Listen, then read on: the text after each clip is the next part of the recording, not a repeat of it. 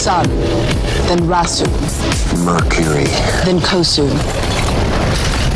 Venus, then Earth, us. That is Jasum. You are on Barsum, John Carter. Mars. I'm on Mars. Well, that's a clip from the science fiction adventure John Carter. Our movie guy, Aaron Lafferty, saw the movie earlier this week and gave it a good review. Aaron, I've been seeing a lot of the advertisement for this movie. Right. I'm pretty excited about it. Seems like a family movie. It's PG-13, so not for the little kids, and it is over 2 hours long. So just keep that keep that in mind. If you like science fiction, I think you'll like this movie. If you like this is Edgar Rice Burroughs' tale, the guy that did Tarzan. This is his probably second most popular character is John Carter. Okay. And so this is 100 years old. This character just this year is now 100 years old. It's been out there for this long. And this movie has kind of been in development for 70 plus years. Wow. I was reading something in getting ready for this that if this movie had been done back when they first did it, it would have been the first animated movie before Snow White and the Seven Dwarfs. So that's how old this has been in development. Wow. And it probably wouldn't look nearly like the effects that it does. And actually, that's a good thing. You know, as a sci-fi fan, sometimes you see aliens or you see effects in action movies where the effects don't look good. Yeah. And in this one, the, what was it, $250 million budget definitely paid off here. Well, the lighting just looks so amazing, even in this clip. What did you like the most about it? The storyline, I liked that the characters were good. The story was interesting. The one thing that I had a problem with, and maybe if you had read the books you would know this, but I'm guessing none of us have here on the set, is there's a lot going on as far as information. You've got everybody's got these different names that you've never heard before. Like Mars is called Barsoom, Earth is called a different name.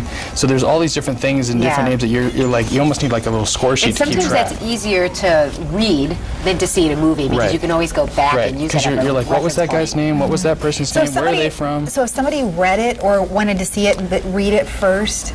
I don't know. I mean, it's sometimes it translates better in the book, like Rachel's saying. Sometimes it's better on the big screen. I know that for full disclosure, there was one gentleman sitting behind me in the screening that said he had read all the books, like all the books with this character, and he didn't like it. So, so maybe reading the books is going to take away from your movie experience. So I think that John Carter is maybe someone that we haven't heard as much about, and it will definitely elevate that story. It is in 3D and IMAX 3D. I'm gonna tell you to save a couple bucks and just see it in 2D. Okay. Good advice. There you go. Serious. That's good. Everything's going to 3D now, just for the extra. It kind of seemed like an afterthought. It wasn't great 3D. It wasn't like Avatar 3D, where it was really immersive. It was kind of an afterthought where they added stuff. Okay. Some other movies in the theaters this weekend too. Yeah. So we have Silent House, which at least in concept is interesting to me. It's designed to look like a one-shot. I heard about this. Which Alfred Hitchcock's Rope did kind of the same thing. This is supposed to recreate some disturbing events that happened to a young woman trapped in a haunted house. And this is Elizabeth Olsen. She's the younger sister of Ashley. So basically, she's stuck in this house. A lot of things are going on. It's your typical haunted house movie, but at least in concept, it's that one-shot idea that at least intrigues me. Yeah. It's been getting okay reviews. And you can't really tell where they've made an edit because you never lose the... Right, because they keep the continuity of the camera moving, so when they do have to set up for a new shot, they keep everybody in place, and so it's supposed to look like it's recreating the events minute for minute. It's rated R, so obviously your kids normal rating for a good horror movie.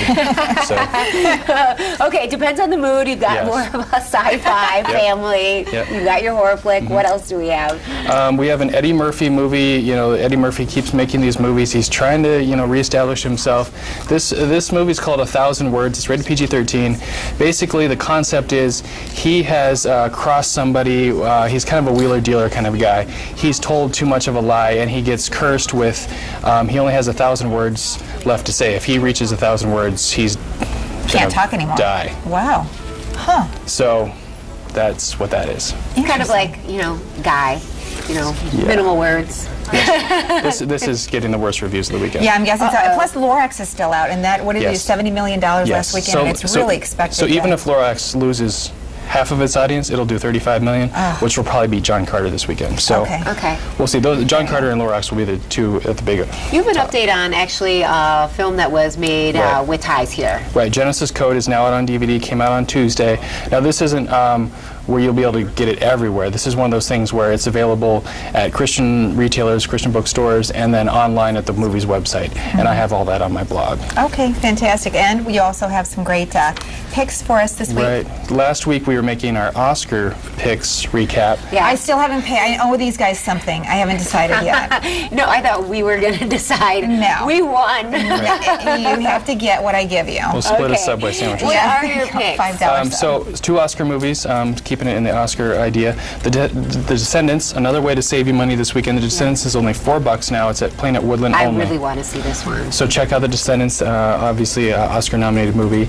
And also on DVD and Blu-ray and Netflix and on demand is Hugo, the movie that was probably considered by many the second best movie of the year if Oscars went that way. It's probably the #2 movie after The Artist. Wonderful. So check those out. Okay. Wonderful. And you have all this stuff on your great blog? Right, on my blog and on my Facebook page, which, you know, Facebook's doing the timeline changes now, so I've updated and embraced the... Kurt Russell's on your Facebook. That's so sweet. How can I not put It Kurt was Russell on now, there? right? That is and you're really good on Twitter, too. That's good. Right. I always like to have that. So, and latest. the Genesis Code information's on Facebook. Oh, that's the one I see in the notes here. Jack and Jill, that's the one. That Adam Sandler. Yeah, the worst movie of 2011. Really? Out on DVD we got this some in weekend. the Razzie. Yes, a lot of Razzies for that one. I think it got as many Razzies nominations as The Artist got for Oscar. Have a great weekend, you guys. Yes, be blessed, everyone. That was.